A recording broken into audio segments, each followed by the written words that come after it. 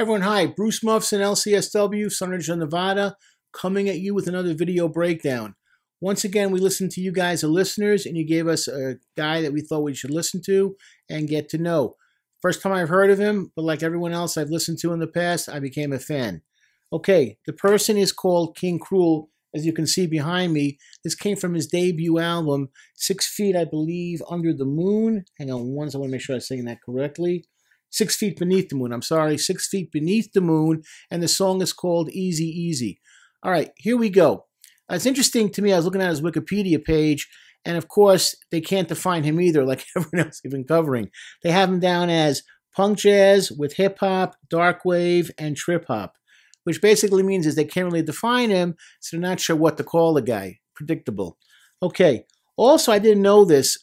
He came with the name King Krule. They thought it came from, people think it comes from Donkey Kong. That's not true, actually. That came from the Elvis Presley movie, King Creole, and that's where he took that from. Okay, here we go. The song, again, is Easy Easy, and I want to break it down like we've done before. Now, he has an incredible voice. This guy's only 26 years old, and he started singing this song when he was 18, and he wrote this song when he was 14. Incredible, again, how talented these guys are. And incredible voice. He wrote this when he was 14 years old, and he's a great guitar player. Really, really good at it.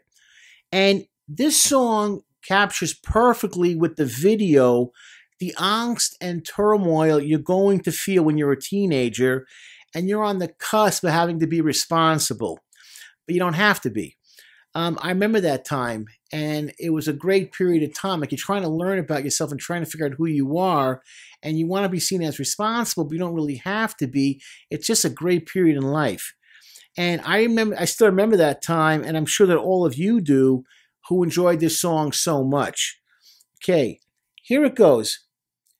Well, same old Bobby, same old beat, and it goes, yeah, you're looking at it as dead-end job, dead-end streets. Is this all that I'm ever going to be? Will my parents' life be mine? Because you start to see your parents not as your parents anymore, but as people. And that's a scary thing to do, but that's reality. We got to get out of this place. Will I escape? Are these streets going to be where I'm going to be from? The same old cars, the same old streets. Yeah. You start to get familiar with things around your neighborhood, around your city, around your town. Is this where I'm going to wind up? And for a lot of people, it becomes like almost claustrophobic living like that. And then you go, man, I'm sure I told you so. And with your dead-end job that's been eating away your life. How did I get to this point in my life? And trust me, a lot of people I work with, when I say work with on a client level, people I even work with on a professional level feel exactly this way. I think the number hit last year, of course, with the virus, everything's going to change. But I think it was at a record high. 85% of Americans hate their job, hate what they're doing for a living. So those words are really strong. And with your dead-end job that's been eating away your life, it's like a cancer. Because you go home, and he does that really well. That's how you feel. And you feel a little inside the trouble and strife, and now you spend your evenings searching for another life. You question yourself, how did things go so wrong? And what could I have done differently? And you end up becoming a coulda, woulda, shoulda guy. I should have done this. I could have done that. I should have done this. You know, I would have done this if I had a chance. And you start to reflect as you get older, like, what did I really accomplish with my life? Was it a life of success? Was it a life of failure? Was it a life of mediocrity? I remember a quote from a movie where there were two characters were talking, and the guy was saying, well, about what they had accomplished or not accomplished. And the person said, I've lived a life of mediocrity. I could have been so much more, and I turned out to be actually in the end so little. And I remember there is a great quote from Master and Commander, a movie with Russell Crowe, and this officer who's not rising through the ranks says to this younger officer who is rising through the ranks and talking, and Russell Crowe makes a comment because the officer commits suicide jumping off the ship, and he says, not every time does a man turn out to be the man that he wants to be, that he thought to be. I'm butchering the quote, but basically the point was, you know, we all want to grow up to be a certain kind of man, And not all the time does that work out. We fall short of that. It was a great quote. And so I want to go back to that. You feel a little inside, the trouble and strife, and now you spend your evenings searching for another life. Yeah, because you start to look around you. And the video is really good at capturing that, because he's hanging around with a friend, and they're running around, and at one point he's on a train with a guy who's dressed like a typical London businessman with the derby and the white shirt and the black tie and the black suit, and he's looking at him, they're looking at each other, and he's thinking like, am I going to turn into this guy, and is that going to be my future? You know, he's smoking some weed, he's smoking cigarettes, they're running across some train tracks. You're trying to figure out, who am I, what am I? And what's happening also at this point is your body's changing. You're turning into a man or a young woman. You're seeing things for the first time. My parents aren't perfect. They're not gods. Okay, you're developing a sense of independence, and even more importantly, a sense of identity. Who am I? What am I? Where am I going? This song is perfect for that, and he did a really, really great job. The next chorus, verse 2, all good, but he quotes someone. It goes, because if you're going through hell, we just keep going. All right? Where'd that come from? That came from Winston Churchill. Okay? And he said, if you're going through hell, just keep going. He said this in 1943 during the midst of World War II, when things were still dicey in 43 for the British and the Americans and the Russians. And because if you're going through hell, we just keep going. That's it, meaning we as a nation have to continue to go forward. And interesting how he quoted someone who had such influence on Britain during that time period. So it's a great song. Here's what I want to say.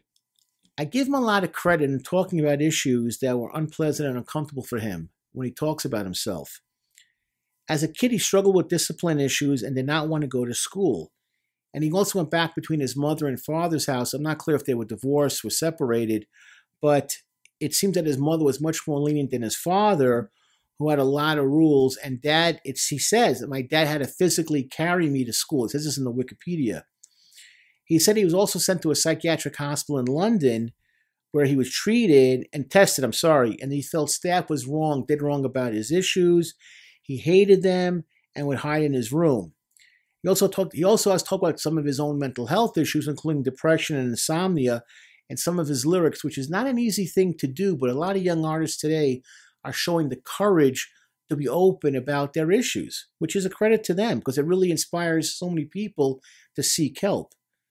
However, there were, to me, major factors why at 26 he is still making music and moving forward in his life and has not taken the self-destructive pattern that so many musicians have taken today. He's still touring. He was about to go touring when, of course, all hell broke loose around the world. So everything is on hiatus for right now. I want to bring out 6 different points. His girlfriend, Charlotte Patmore, collaborated with him on photography and videography projects, and they had a daughter born to them recently. And there's a picture of him from The Guardian taking his daughter on a stroll, taking his young daughter out. He has made companion art books with his brother, by the name of Jack Marshall, who also did the album art, I'm assuming, for this album. That was his brother. His mother, Rachel Howard, in 2002 was actually his manager for a period of time. She's also a costume designer and artist. His father, who had to carry him to school, spoke on the album The Ooze and Paintings for the New Record, who was also an art director. Birth of a child. When she was born, he says this in this article, The Guardian, she was the biggest expression of life and love. And he also adds in the article, I'm more open, accepting, and interested. He sings to her. His comment from the Guardian interview in February 2020, I was lucky I had a core group of people around me that I loved. Wow, how unusual to hear that from somebody young. I had a core group of people around me that I loved. Okay, why am I saying this? Here's what I want to share. It's a great song. He's a great artist. Once again, I'm a fan. I'm hooked. He took all that happened to him as a child, and as he got older, he brought his family closer to him rather than pushing them away. And he became stronger from it. There's a great lesson here. When people love you, they look out for you. Okay? Even his dad, who was a disciplinarian, is involved with his son. You hear what he said? He spoke on his album. It's a great lesson about fame. The people that truly keep you grounded, that can truly keep you grounded, if they are stable, of course, is family. What better role model than that? He realized that they had my best interest. His girlfriend, who he had a child with, who does this, his brother who does this, his mother who does this, his father who does this. Now he's a dad, and clearly a good dad because you saw the picture, and he got lessons from his dad on how to be a dad. He learned. How many times have I talked about so many artists being truly alone? Forget about their lyrics talking about suicide and death and I hate myself and this is the end, but it comes forth like almost like an odor of unhappiness from the music that they're truly alone and their only friends are drugs and alcohol and quote friends that just want to exploit them for drugs and money and, hanging on to someone they consider to be famous for the moment, but they're not your friends. Okay? His music may indicate that he was lost as a teenager because he talks about that, but he's clearly well-rooted as a young adult. Continue to make great music, Archie, whatever, define it, however you want to define yourself as, as the king or as Archie, it's irrelevant. Keep on making great music. But in conclusion, guys, everyone that's watching this, find people that truly care about you. I hope it's your family. It may not be. Unfortunately, it doesn't always work out that way. But find a core group of people that truly care about you, that want the best for you, and were there to keep you on terra firma when you start going to the sky. That's it from here. Appreciate it. Please keep on watching, commenting. Thank you, Sunridge in Nevada.